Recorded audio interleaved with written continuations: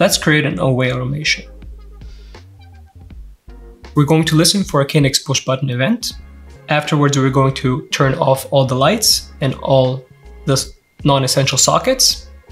Depending on the time of day, we're going to either open or close the blinds. We're going to wait for 5 minutes and make sure the garage door lock is locked and the sauna is off. For the name, let's choose OA.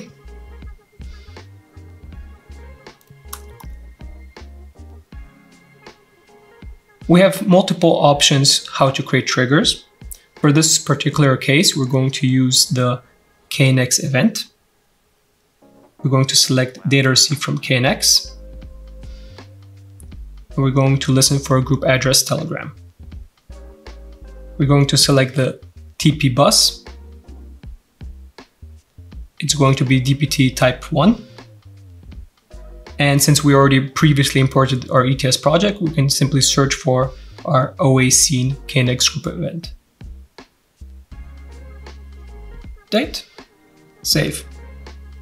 Now this automation is going to be triggered once the One Home server receives a group address 001. For the next step, we're going to add an action block.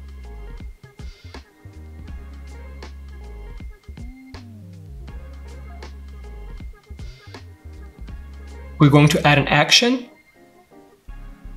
type change device state since we want to turn off all lights. We're going to select a device.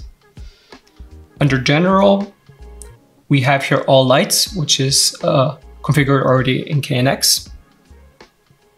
And we're going to select the action on off, false, in order to turn off the light. We can also use here the shortcut to select another device, for example, our general non-essential sockets, and turn them off as well. Save it. And now once this automation is triggered, we're going to turn off all lights and all non-essential sockets. For our next block, we're going to add a conditional to check whether it's between 7 in the morning and 7 in the evening in order to either open or close the blinds. Add a condition block.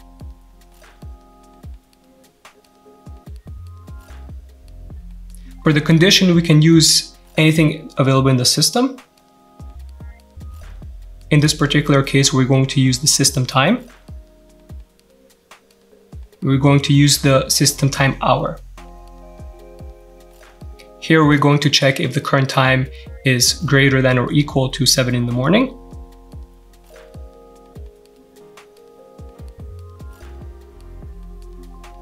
And now let's check if it's also less than or equal to 7 in the evening.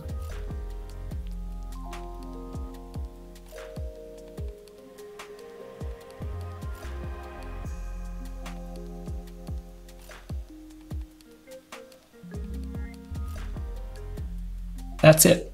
Now we're checking if the time is between 7 in the morning and 7 in the evening. Next, we're going to change the blind state. If it's between 7 in the morning and 7 in the evening, let's open the blinds to let the sunshine in for the plants. I'm going to add an action block.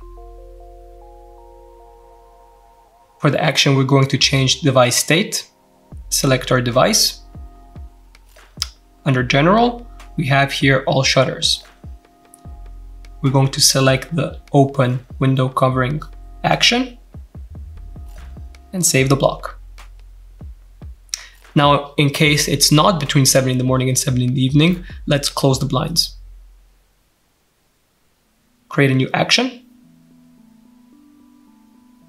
Select change device state. Select our device, all shutters. Select the action close. That's it. So now if the time is between 7 in the morning and 7 in the evening, our automation will open the blinds, otherwise it's going to close the blinds. Now let's wait for 5 minutes. We're going to add now the wait block.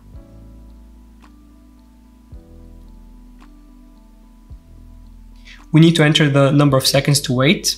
We can here also enter the formula. So let's enter 5 times 60 seconds. Now let's drag from the action close to the wait block. That's it. So now if we open or close the blinds, we're in both cases going to wait 5 minutes. Okay, now that we waited for 5 minutes and we've left the house, we probably locked the door, but just in case, let's make sure.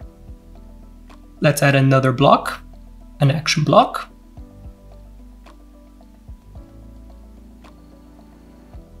Now we select the garage door, door lock, and we select the action lock state, lock. And just to be sure, let's also add to turn off the sauna just in case. In this case, let's write directly to the KNX bus. So select read or write KNX group address. We select the right group address, select the TP bus, select DPT1. Let's find the group address for the sauna. Go wellness sauna on off, and let's write false to turn it off. Save. So to review, when we receive the group address 001, we're going to turn off all lights and turn off all non-essential sockets. We're going to check the time is between 7 in the morning and 7 in the evening. If it's between this limit, we're going to open the shutters. In case it's not, we're going to close the shutters. We're going to wait 5 minutes to make sure we leave the house. And we're going to make sure the door lock is locked and the sauna is off. So with a couple of clicks, we create a pretty complex automation already. And the last step is to just simply enable the automation. That's it.